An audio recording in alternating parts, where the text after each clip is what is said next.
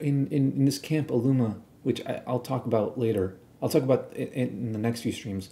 Yeah, we cut out all sweets for 21 days. We went out of state. We went to a college campus. It was a camp, no technology, no phones, no computers, nothing like that.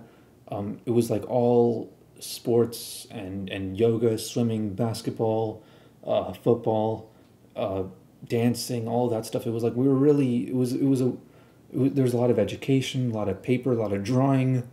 But yeah, no TV shows, no movies, no news, no like the NBA finals were going on. We didn't know who won. Beyonce had a child. We only found that out afterwards, and all the girls were going crazy about it.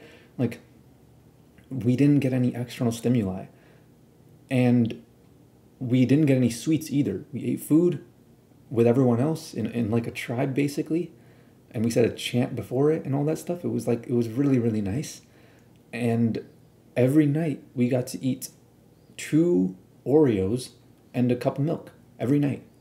And dude, by the end of that camp, those two Oreos tasted better than anything I have ever eaten in my entire life.